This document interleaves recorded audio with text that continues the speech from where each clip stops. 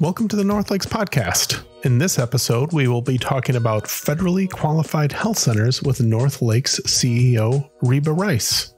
Why would we be talking about FQHCs? Well, mainly because we are one.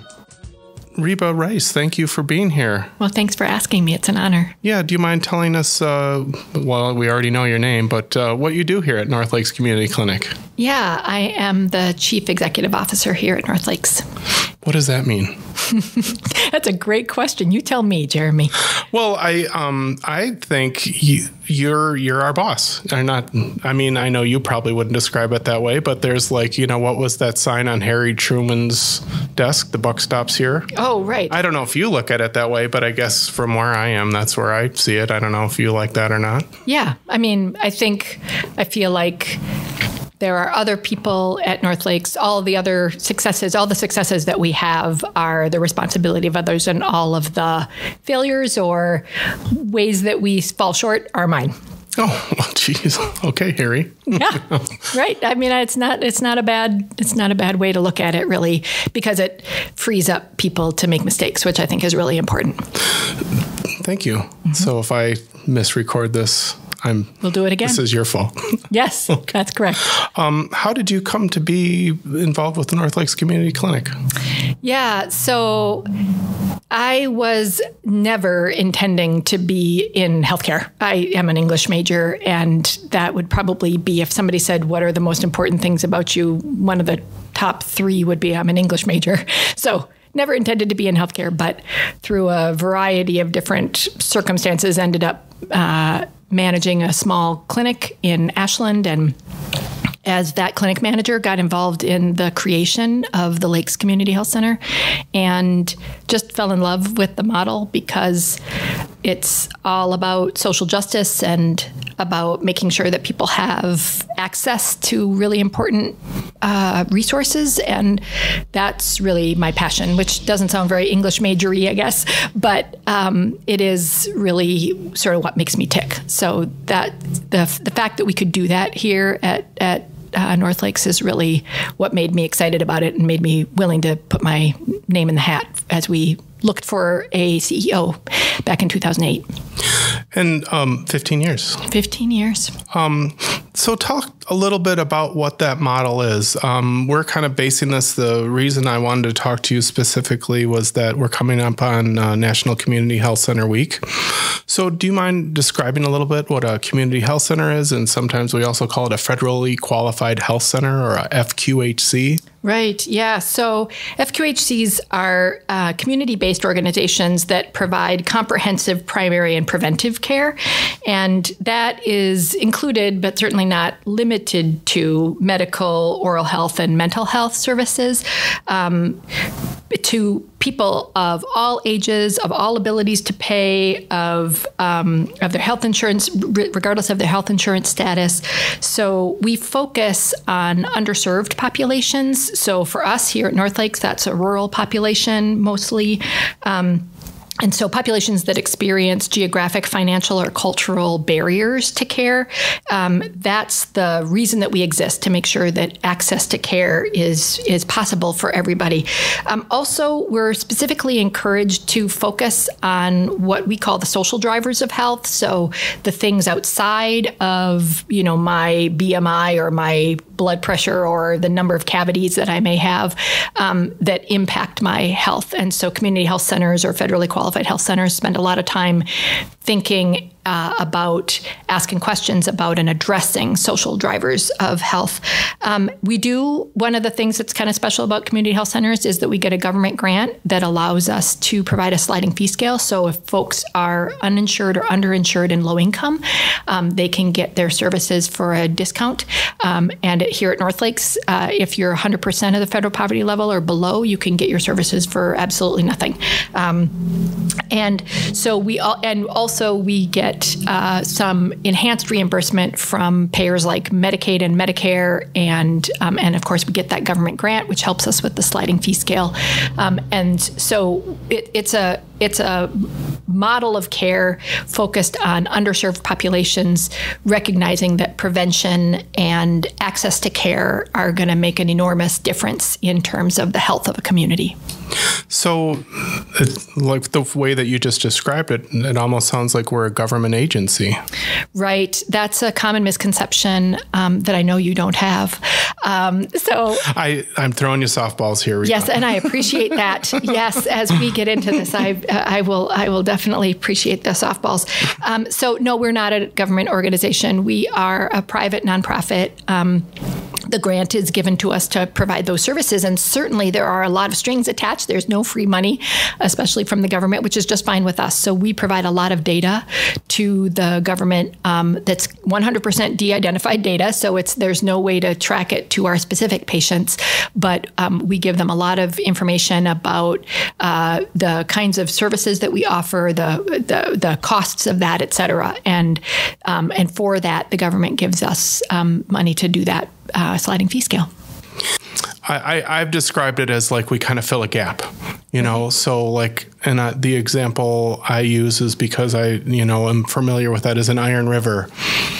The gap there was distance. It was a location. So it wasn't necessarily financial, but I don't know. I just love that. And that I love, like, we will go into some areas and offer some services, but not others, because there are already plenty of those services there. Right. Absolutely. That collaborative model is a really important part of community health centers. We're not designed to do it all. We need our community partners. And so it is about figuring out what does the community need from them. We don't know. We ask them. So if we're lucky enough to have a community reach out to us and say, can you please help us with X? We ask a ton of questions first, right? About who else is already doing that and why don't you have it and what resources are already here? What is the specific need? Because oftentimes communities will not really, they just assume that they need. And so they'll say, can you come in and, can you offer services 2 days a week? And we'll say, oh, well, okay, how would that help? And because what's happening the other 5 days of the week? And so who's accessing care where? And why would it be helpful to have X service just a little bit? And usually at the end of that conversation, we figure out, that's actually not going to work. It's just that we need this specific service all the time. And so that's why NorthLakes clinics are all different. And sometimes it's just behavioral health or just dental. And it might be, well, what about the person that's already offering that service, or that person, or could be a person, right, or that agency that's already in your community? Exactly. What about them? Right. And sometimes, I won't lie. Sometimes the community members come to us because they have a little bit of a beef with that community member, and that's not our jam. Right. Right. But and here's a guess, is that, I think that NorthLakes has a good reputation in a lot of ways, maybe even a great reputation. And so a community would get excited about us coming in because we offer I'm bragging, we offer a quality service. Yeah, I think that's true. And in some communities, we certainly have a very good reputation. But I think part of that has been earned by not stepping on people's toes, right? Like we don't just have a good reputation with, people who want services. We also have a good reputation with people who are offering services because we're not willing to compete with them. And even if we go into a community, say like Ashland, where we opened a dental clinic in 2009, and there were already dentists there, but we went around to every single one of them and said, we are really going to focus on Medicaid patients and low-income uninsured patients, and we would really like to refer the commercial paying patients to you, because then that'll give us more access to see the Medicaid patients, and we'd really love you to refer the Medicaid patients to us. So there's plenty of work to go around. It's just about finding what are the populations that make most sense for us, and how do we serve our community together, because that it makes a great positive impact on the community when all the care providers work together. That really makes so much difference. And so it behooves us as we're going into communities to ensure that we're welcome there by everybody. And so we spend a lot of time and energy on that. And I think, and I always, I think of a phrase that you had is like, some people may not think of us as partners, but we always think of them as partners. Correct. That's exactly right. I say that all the time. Yes. Like, it's okay. You want to compete with us? Cool for you.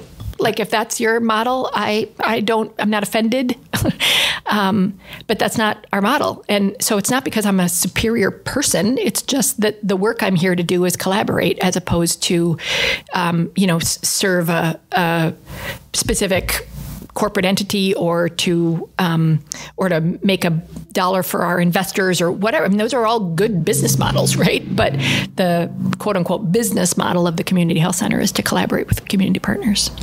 Yes. And I think of that could include county agencies, not even necessarily private practices, but other, government entities. Right. It does. It includes a lot of different partners, and we collaborate with different partners in a variety of different ways. I think of collaboration in a really broad sense, right? So one of the things that I'm most proud of in terms of our ability to collaborate is the fact that we raise money for a lot of organizations, and that that's money talks, right? Like, that's real, and for me, the idea of just getting together and talking about stuff is not collaborating. That's good. You have to build relationships. You have to know what each other's doing. There's nothing wrong with talking.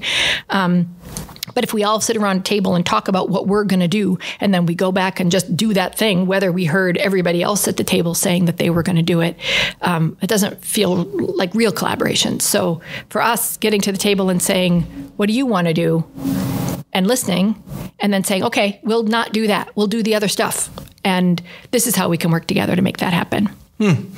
So, and of course, we're not the only one. NorthLakes Community Clinic is not the only community health center in the state of Wisconsin or the nation. Do you mind just kind of painting a broader picture of what that is like? Like, we're all over the country, right? Yeah, we are. We're really actually proud to be, even though we're all individual nonprofits, right? We are the largest primary care network in the country, because there are about 1,400 community health centers. And I say it like that because it's a dynamic number, right? People are becoming community health centers all the time.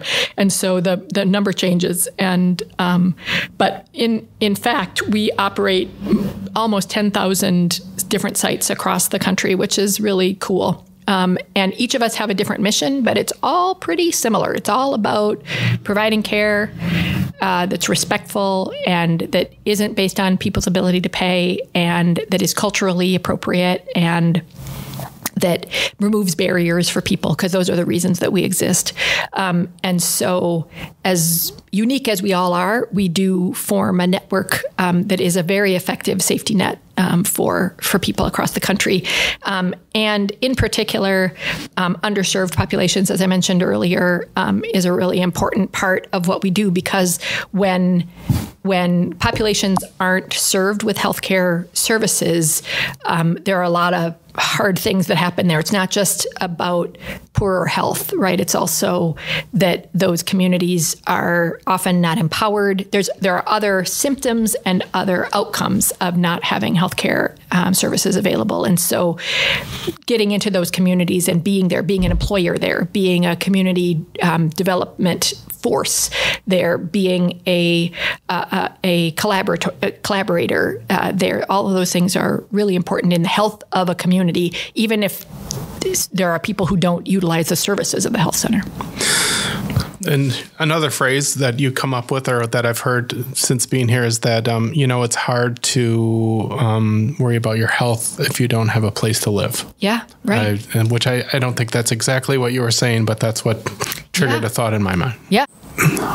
The way that we work with social determinants of health is through our community health workers and patient supports. You want to talk a little bit about that? Yeah, that's a great sort of definitive factor of community health centers. We have community health workers who are people who work with the folks who use our services who have barriers like transportation or housing or employment financial issues, to try to find resources in the community, often that are not part of NorthLakes, that they can tap into to help them reduce whatever barriers they have. There are some things that we can do for them, like we can enroll them in prescription assistance programs, or our patient financial advocates can enroll them in our sliding fee scale program, or we can help get them connected to Medicaid or Medicare. So there are a variety of different community resources we can help with. Housing is a huge issue that everybody's experiencing, for which we have absolutely no magic wand. I mean, we just don't, there's nothing. But there are a lot of resources around food and education and employment and transportation even, that we can connect people to. And the recognition there is just that those barriers are real, and they have an impact on people's willingness and ability to access healthcare services. And when people don't access healthcare services, they get sicker, obviously, and then they cost more to the system. And so it's a financial thing as well as just a fairness or a justice thing. It's also, that's why one of the reasons that community health centers have been supported on a bipartisan basis, because you don't have to look past the numbers, and that is really helpful for Congress, because they can make a financial case, and then they can also make the moral case, right, or the social case, which they love to do. We're taking care of the people in our district, and that's an important piece.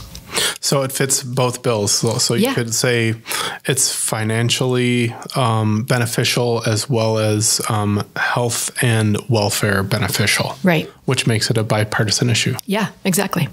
Yeah.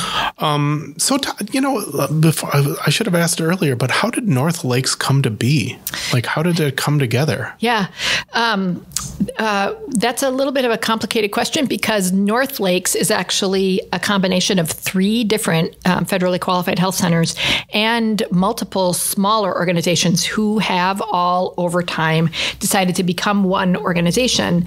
And so the short answer is that in a variety of different communities, members of that community got together and said, hey, there's a need for some service and we'd like to fill it. And so in 3 of those communities, in Lakewood and in Minong and in Iron River, the groups got together and said, hey, let's apply for a grant and become a federally qualified health center.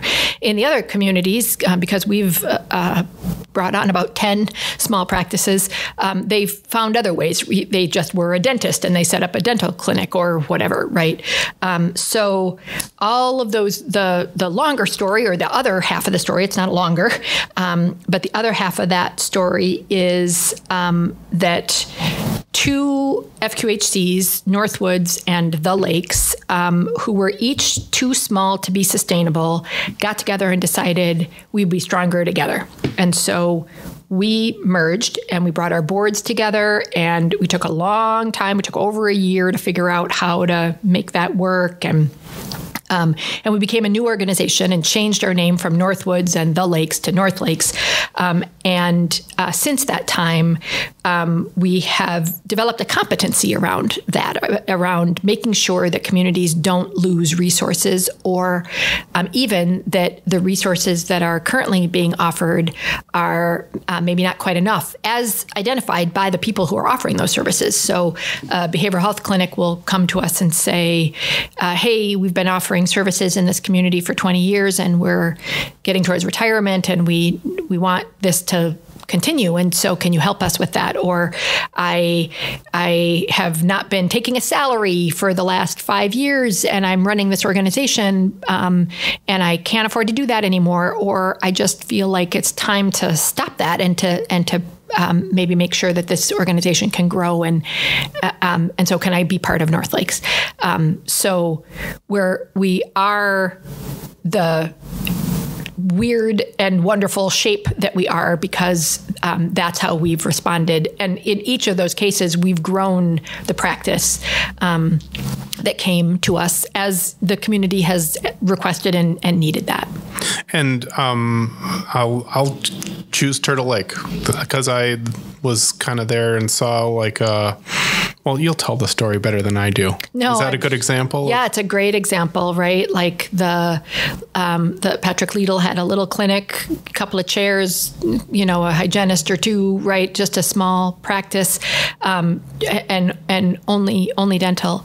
And he was seeing a ton of Medicaid patients, and so he was losing his shirt. Also, like accepting barter. I mean, bless his heart, right? Doing all the right things and recognizing that people who couldn't afford oral health care still deserved oral health care. And so they came to us and said, hey, could we be part of NorthLakes? And we were super enthusiastic about that. And so we asked the folks who worked there, what are the other services that you think would be needed? And they were like, behavioral health, so important. We really need behavioral health. It's just such a lack. We need more dental. And so now in Turtle Lake, we have 3 dentists and 4 behavioral health therapists and a recovery program and a chiropractor. And so we've really grown those services based on what it is the community needs. And do you want to talk maybe just a little bit more of the economics of that? So what made it possible, or what is it about NorthLakes or FQHCs that makes that possible? Yeah, maybe a better question for Brian, but since he's not here, I'll play CFO for a moment. So it really is about... Brian is our Chief Financial Officer. Thank you. Brian, our fabulous Chief Financial Officer. So it's about our reimbursement structure and the federal support for the discounted services. So as I said, we get a federal grant that allows us to charge very low fees for people who don't have adequate income and insurance, and that's really expensive. And so that federal support makes that possible for us. That's really important, right? Most small practices just cannot afford to give away a lot of care. It's not because they're not great human beings. It's because they can't afford to do it. And we get support to do that. And then also Medicaid and Medicare recognize that our kind of healthcare is really culturally appropriate for their beneficiaries. And so all the data that community health centers provide to the government, because that's government insurance, right, helps them to make good policy and to understand what we bring to the table there. And so they provide a higher reimbursement for us to cover the non-billable services that we offer and that make us a really great fit, like the community health workers, like nutrition therapy, nutrition therapy is billable in some ways and for some insurance companies, but not all. But our patient financial advocates, our nurses, et cetera, so a variety of different services that are not necessarily billable are provided for through our cost-based reimbursement from Medicaid and Medicare.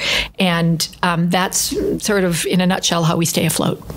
And because we have gotten a bit larger, it's not so if there is a change in that funding somewhere along the lines, it's not going to sink the ship. There's correct. Enough, we've grown large enough than lots of different income streams make it possible so we're not as vulnerable. That's exactly right, Jeremy. We have a really diverse income stream based on all the different services we offer, all the different insurance companies that we work with, all of the different grants that we get, right? So we do a lot of work to make sure that we maintain our financial sustainability, and we have a lot of vehicles to do that with. Mm-hmm. So this kind of reminds me, so what is challenging about an FQHC? And I think economics anywhere is going to be challenging, but are there some, what are some unique problems or challenges that an FQHC has? Yeah, that's a great question. And I'd love to hear your perspective on what you think is challenging, because you spend a lot of time looking outward from the organization. But I think for me, it's the variety and depth of the work that we are charged with doing. There is so much work and there are so many ways to do it. And so you can't get caught up on the perfect way to do it. You can't let the perfect be the enemy of the good, right? And that's always a challenge, because we have so many visionaries here at NorthLakes, and they have a lot of great ideas about how we can do things, and we just can't do them all. And so choosing what to do and choosing how to do it is really a challenge. And I think, honestly, NorthLakes makes it look easy, but it isn't. It's the reason that it looks easy is that we do have a really tenured leadership team, and we have the most amazing group of human beings who are just ready to rock. We say, let's go to Rice Lake, and they're like, yeah, let's go to Rice Lake in a month. So, I mean, it's an amazing group of people who are willing to do almost anything to serve almost any community, but that's not free, and it's not for nothing. It's a real challenge, but we all bear it together. So it's like it's divided amongst us, and so it doesn't feel heavy. And I guess you kind of threw a question my way, and I just think the sheer volume of need is sure, we come up with great ideas of how to do things, but I mean, still, it is like there are a lot of people that don't have health care. Yeah. And even as great a job as we're doing, I mean, we're not doing all of it. Right, exactly. Yeah. And that's hard. And I mean, I'm going to guess, that's my phrase. I say that all the time. I'm going to guess. Uh-huh. It's got to be hard when an organization that is doing good work and they come to us, they want the help, and there's probably been times you've had to say it's not a good fit for us. Yeah, that happens, and it is really hard, and especially because sometimes in those circumstances, people feel like, no, I am a really good fit. And most of the time it's true, right? But we just can't do everything. And so either, if we could wait, or if there's some things that could change, and sometimes we just take a risk, right? And we do something that maybe isn't the highest and best use, but again, we just don't let the perfect be the enemy of the good. And so we just, there's a lot of energy around this. We tend to sort of follow that, right? When things just fall into place, because pushing against things is just really hard. And like you said, there are so many people who have needs that are not met. So that's what we're pushing against, the fact that there are always going to be people who are underserved. So I don't want to push against people who are trying to serve them. So this is year 15 for you, if I may, you told me that the other day, and I'm like, because I think when I originally wrote this question, I was like 10 years in, and it was like, so, but over that, what has surprised you, and maybe what is a success story? Those are two big questions. They are big questions. Yeah. And I have sort of a not great answer, I think, for both of them. So I guess the one thing that has really surprised me is that I'm still here. I never thought that I would have a healthcare career that was 20 years long or plus. I mean, I'm going to keep going. So there are surprises every single day, so I guess I'm not surprised by being surprised anymore. And some of them are exciting, and some of them are not so good, right? But I think the part of what has been surprising is how hard it is to do the kind of work we want to do. And it's not that the people, individuals and teams are not doing excellent work. They are. And we talk about how hard integration of services is. We talk about how hard collaboration is. But what I find surprising is how hard it is to create the structure that makes working together the easy thing to do. It's just really easy in our day-to-day to do our work and to prioritize that. And as much as we are focused on wanting to change that so that we really prioritize collaboration and prioritize team-based care, it really is it really is a challenge. And I don't think I thought it would be that hard. Like I thought, if you let people do this, they will do it. And the fact is that it takes a lot more than that. So what has some of that push? I don't know if you want to call it pushback, but what problems like emerged that you were like, I didn't see that coming? Well, I thought that if, for example, I came from a medical clinic where the providers that I worked with, the doctors that I worked with, saw 25 to 30 patients a day. And they didn't have time to help their patients think about transportation or how to pay for their medication or mental health issues or whatever, right? Because they were really doing excellent care. Providing the care. Right. Mm-hmm. But they didn't have time to think about those other things.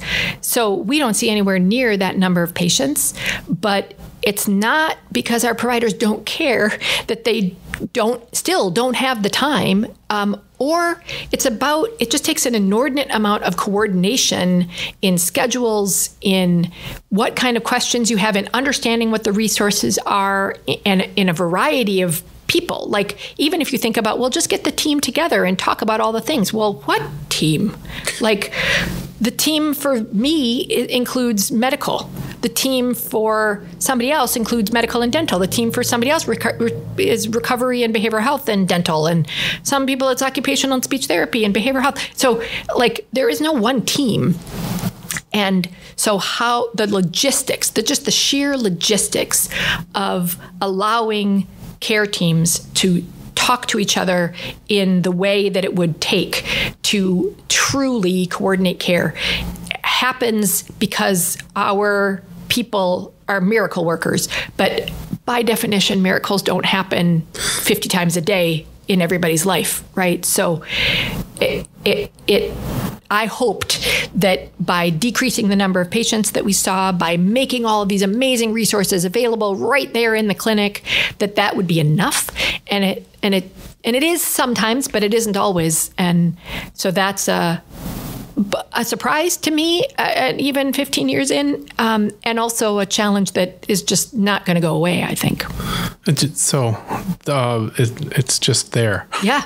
Mm-hmm. Right. And I can't think of a way that we could do it. I mean, we can't all have each other on the screen all the time and be like, tap, tap, tap, tap, you know? Yeah. So, but was there a moment of like, have you seen like, lightning? Oh, yeah. Have there been moments you're like, it's happening, look. Yes. Beautiful moments. So many of them, right? Where like a patient just happens to say, hey, I need X, and somebody just happens to be walking by and the dentist can just grab them and they can go work on it, and they just happen to get a resource available to that, and then they know that the person needs behavioral health, and so they reach out to that person and get them and all behind the scenes. And so it's like Dorothy on the little conveyor belt, going through the Oz.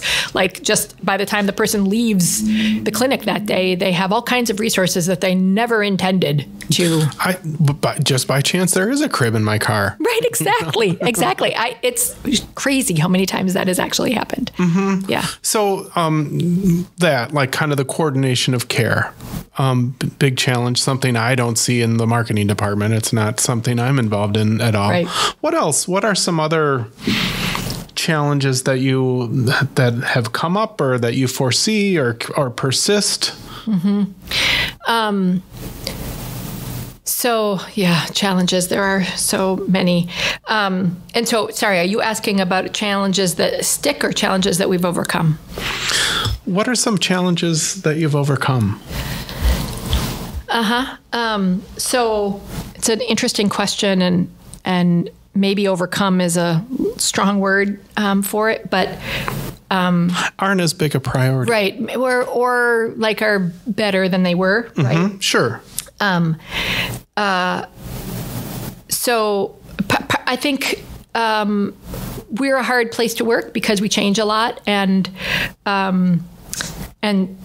that's hard for almost everybody, and certainly for some folks more than others, especially if that means that resources or attention is taken away from things that are sort of in the middle of happening, which does happen at Northlakes.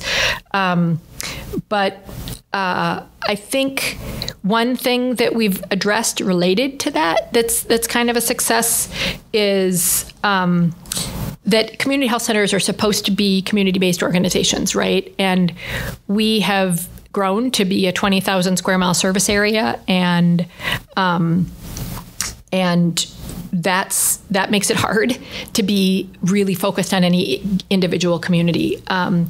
But I think we've done it in a very real way. And I think that the way we've done that is that we don't have like a corporate headquarters. There's no one clinic or place or even community that's more important than any other. They're all run by local people with local providers. We're not sending people from, the mothership. I mean, our mothership is our mission, right? So that's the place that we are connected. That's the thing that binds us. And that's, I don't know that people understand how remarkable that is and how uncommon it is for an organization to not have a place or a person who tells everybody else what the real deal is. One thing I love about it is that, like we're meeting here today we're in Hayward, and 2 hours before we're like, where are we going to get together? It wasn't like, come to Reba's office, not like that whatsoever. So that kind of decentralized, we could be anywhere and we are everywhere. Yeah. Oh, well said, Jeremy. You should be in the marketing. I'm hired. Yes, you're hired. Right. Exactly. Yes. Yeah. And that is like, and I, when we started this we were talking about Harry Truman, and you are the, you're the CEO. Somebody needs to kind of have the final word. But I also know all of us I feel pretty empowered to do our own thing, and that you're going to probably be like, sure, sounds great.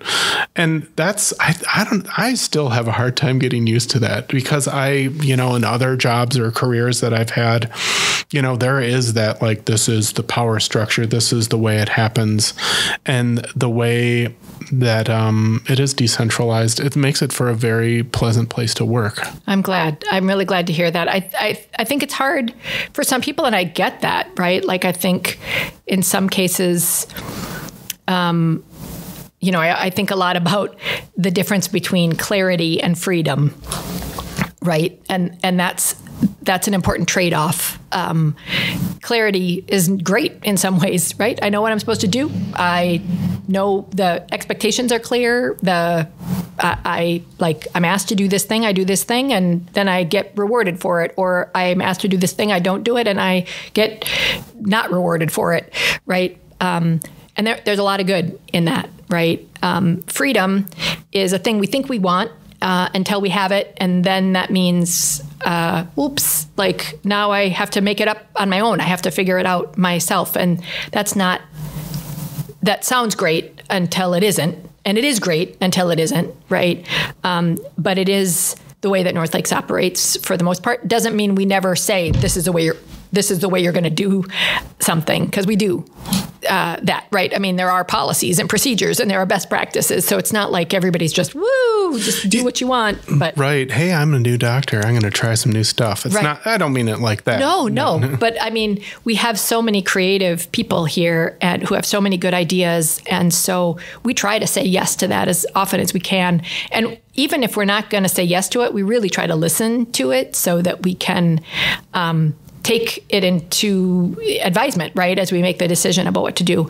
And I don't know that that's super transparent to everybody all the time, but it is, in fact, the way that it goes, right? We don't ask everybody all the things all the time, because then we'd never get anything done. And Northlakes does like to get stuff done. Yes.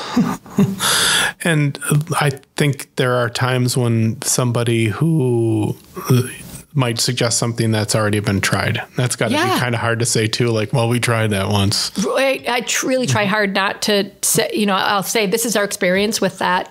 But it's a different day. Right. And so if we can try it again, then we will for sure. Yep. It is a good idea. Yes, it is a good idea, and we have thought of that. Like it's not like you're not out of left field, right? Yeah. So I know that NorthLakes does do some advocacy work that we try to partner with politicians and political leaders and government agencies. Do you want to talk about that? Could you talk about that a little bit? Yeah, our advocacy work is really important. As you know, Jeremy, who's one of our leaders in advocacy, and I appreciate your expertise there a great deal. So for us, that's really about understanding what are the needs of our communities and doing our best to share that with the folks who are responsible for ensuring that those things happen in our elected officials, and also being a resource to the elected officials to answer any questions that they might have, because they're trying to make policy, and some of them are healthcare professionals, but not all of them. And even if sometimes they're working on policy that isn't specifically healthcare related. Maybe it's more about, jobs or daycare or whatever, but those are things that impact our communities and that we have a unique perspective. And so we do our best to make sure that we have good relationships with them so that they know they can reach out to us when they need us to ask us questions, and also that we are thinking about what are their priorities and how can we help in advancing those. I think the end goal of all of that is to make the communities that we live in better. And that just relates back to our vision that we'll have healthy, prosperous, engaged communities where everyone's thriving, right? So that's their goal too. And so we're their partners and we're on the ground. And so we feel like we can be helpful to them. And they can certainly be helpful to us too, as we try to ensure that everybody has access to meaningful resources. Because Medicaid and Medicare, as an example, are, federal programs. It's very beneficial, and state programs. It's beneficial to us to have those relationships, I found. Yeah. Yeah. And so from your perspective, as part of that advocacy team, what do you think, like, why are you interested in advocacy on behalf of NorthLakes? Well, I can see, I think of politics as a little bit of a game. It's a sport in a way, and I enjoy sports. So I look at it that way, and maybe that's the wrong way to look at it, but I'm a county board member for Bayfield County, so I'm a supervisor. So I had no idea about what the county did before I'm like, what we do what? So I enjoy that, like, hey, this is how you can help people, and we want. So when we talk to a politician, a government person, it's nice to be able to, like, here's how you can help us. And to be that source. I love it, that you can be like, call us, talk to us, and we can tell you how this would help the people in your community. I also love that when we have our events that, there's always a good chance there's going to be a Democrat there and a Republican. And, it's kind of like, I like that clearinghouse. I like thinking about a day and an age that seems to be really gone, where people work together to get problems solved. And I look at, federally qualified health centers as one of those places. Yeah. So I don't know. That's what gets me excited about. Yeah, that's a really good thing about us, I think, is that the value that we bring is apparent on both sides of the aisle, which is an honor and a privilege, and a rare honor at this point. Well, and I think they like it. I think a lot of people want to get back to that as well. And this is a place that can happen. Yeah. And it's, I could go on and on. Yeah. Well, Reba Rice, thank you so much for being here. It's really great to have you on the NorthLakes podcast. Is there anything else that you'd like to say, or anything we didn't cover? I don't think so. That's a good question. It's really been an honor and very fun. Thanks. I've never been on a podcast before, of course, so it's very exciting. My new career, podcast talent. We could, if you ever want to, devote more time, I'm happy to have you at every one. Oh, definitely. We could be the morning team. Wouldn't everybody love that? Oh my gosh, that would be hilarious. So it's ding, ding, ding. Right. Can we hit a bell? Okay, I've never done this before, but on this little funny thing that I have here, let's see, this might be kind of loud. I have this. Oh yes. Oh yes. That we need that somewhere. So we have to come up with something to say that we can say that or have that. There it is. Yeah. I do have one last question for you. What's in your car right now? Oh. A little, well, not a little, but like a 12 by 12 container of tea and coffee and fake creamer and sugar and stuff for meetings in case I'm forever the bed and breakfast owner, that just in case there isn't anything for people to drink. So you have a meeting like snack pack, snack prep, snack thing. Yes, I have warm beverages. Excellent. Great. So you were a bed and breakfast owner? Yes. The reason that I moved to northern Wisconsin from Chicago via Minneapolis is to open a bed and breakfast in Ashland.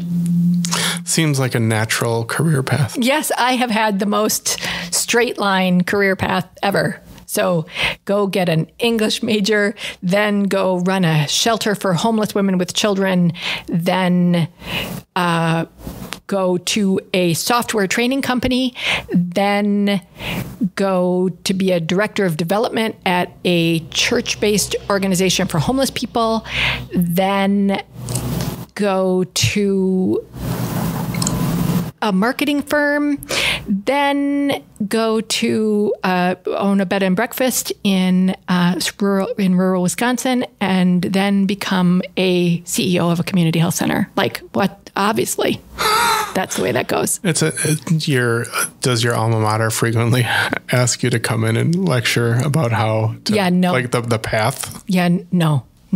I did get asked by this group called Road Trip Nation. I don't remember how I got connected to them, but they try to help kids who are struggling with what they want their career path to be. So they talk to people who are, have been in a profession for a long period of time about how they got there. And they did not know what was coming. I think they were like, yeah, never mind. Thank you, Mrs. Rice.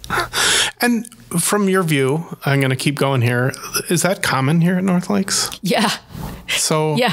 Don't you think? Yes, but you have a better view of it than I do. Yeah, there's a lot of people who never were in healthcare before, and it's not their jam, right? Yeah. So it really is about being with a talented group of human beings and doing something good and positive. So it's like you were talking about with the politicians, right? Like it's just really nice to have a space where you can do good creative work that's positive and additive to a community, because there are a lot of extractive professions, right? And even healthcare can be that, but FQHC is really a kind of a special place. So I'm going to credit you with this. Like, I know it's not just you, and that's the thing that you would say, but how did you create that? Yeah, I did not. But we create it together. How did we create that? Thank you. Much better question. A little bit magic and quite a bit of luck. But also never underestimate what a bunch of really talented people can do around the idea of just making things better. It's really as simple as that. Yeah.